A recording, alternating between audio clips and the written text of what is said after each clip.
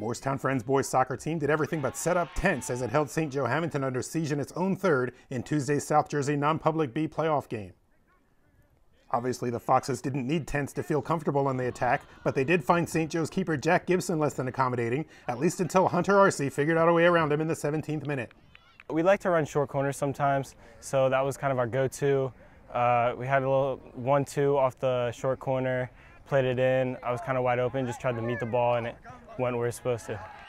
Astin Galanis made it 2-0 less than a minute later, and the Foxes took a 3-0 lead on the first of 2 goals by Matthew Diatavi late in the first half.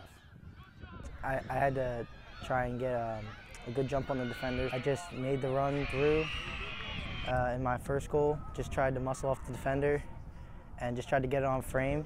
The Wildcats' only reply came in the last minute of the first half when Josh Kaler finished this push up the left side from the corner of the box. But the Foxes went back to short corners and back to Diatavi to get comfortable again. I just tried to get around the defender and try and put it in the back of the net.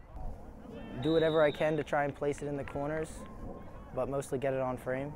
Diatavi had a third goal taken away, but the Foxes' John Bernard took it back a moment later to finish off a 5-1 win. It's huge. We need to just keep our season alive for our seniors and just try and give our all every single game that we can. We didn't get the result we were looking for in our Friends League, so this was good to get this first win, and hopefully we can keep it going.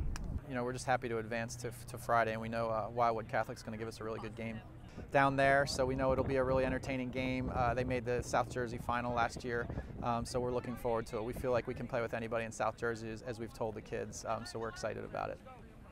From Moorestown Friends School, this is John Lewis.